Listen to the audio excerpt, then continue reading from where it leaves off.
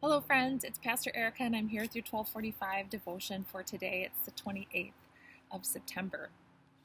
So our readings for today are from Psalm 140, from the book of Esther, chapter 5, verses 1 to 14, and then 1 John chapter 2, verses 18 to 25. So at another time, you can take out your Bibles and read those additional scriptures. I'm going to lift up Psalm 140 for us today, but I'm just going to read a part of it and then talk a little bit about something I learned yesterday at our fall theological conference, which was held for all the pastors in the Northeastern Minnesota Synod. Professor Catherine Schifferdecker was our presenter. It was all over Zoom. But just a marvelous immersion in the Psalms. So Psalm 140 is a prayer for deliverance from the enemy. And so it begins by just crying out to God, which the Psalms do. They don't talk about God, they talk to God. And it's this marvelous permission giving, I think, and invitation for us to do the same, that we can come to God with the fullness of our human experience, with the breadth and the depth of all that we know and all that we feel and all that we wonder about, the questions and the concerns that we might have in life. The Psalms cover it all and invite us to do the same in our relationship with God. So it starts by simply saying, deliver me, O Lord, from evildoers. Protect me from those who are violent, who plan evil things in their minds, and who stir up war continually. They make their tongue sharp as a snake's, and under their lips is the venom of the vipers. Guard me, O Lord, from the hands of the wicked. Protect me from the violent who have planned my downfall. It's interesting, one of the things that I learned yesterday is, other than referring to God, in the Psalms, the enemy is referred to most of all. Again, other than God, there's reference to the enemy most often in the Psalms. And just interesting, I think, as we all struggle to give voice to our own experience of evil, our own experience or understanding of those who seem like as if they are against us, and working for our downfall, as the psalmist says. But it goes on then to simply say, I say to the Lord, you are my God. Give ear, O Lord, to the voice of my supplications. This beautiful aspect of the psalm where we almost demand God to listen to us. It is just a beautiful and honest act of faith, that even in the midst of the things that we cannot understand, feeling maybe overwhelmed by the stuff of the world, it's not so much that we lose faith, but that we call out to God. And in fact, in our calling out, we believe that God will do something. We believe still that God is powerful and that God wills good in the world, and will do so, we hope and pray, in to make our circumstance different, or to make us different in the midst of a circumstance that isn't changing.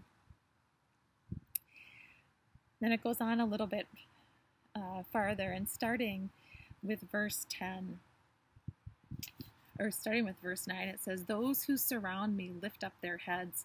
Let the mischief of their lips overwhelm them. Let burning coals fall on them. Let them be flung into pits, no more to rise.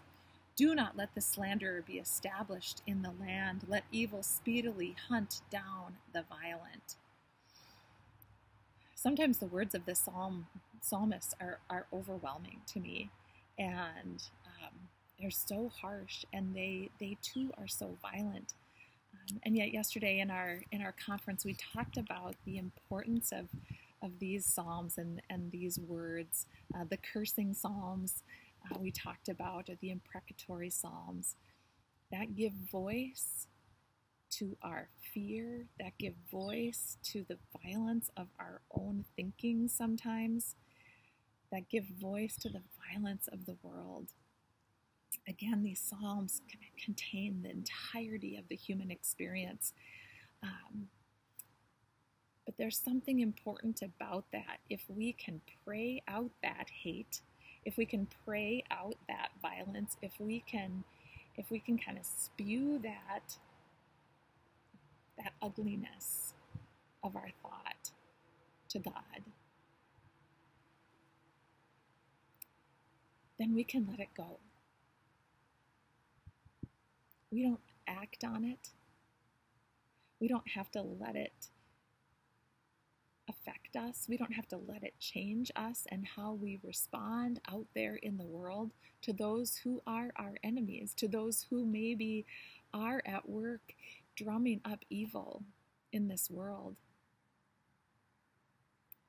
If we're thinking it and feeling it, the Psalms invite us to pray it out. Pray out the hate was one of the phrases that I heard yesterday at this conference. Pray out the violence.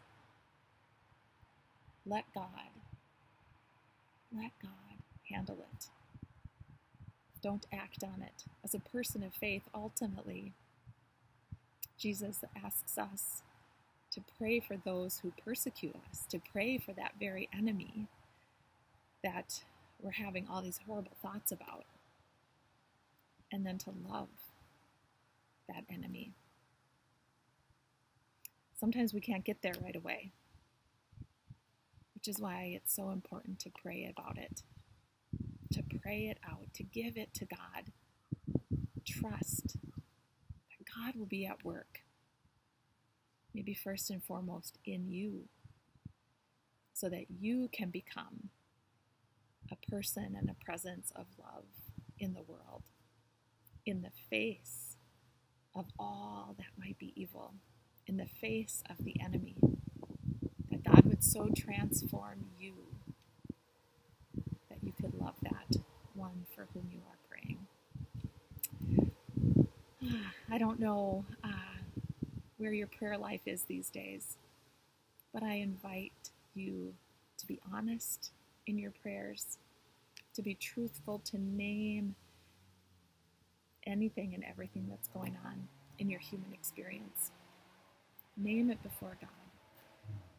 Call upon God and trust that God will hear, that God will move, that God will be God, and that you are in good hands.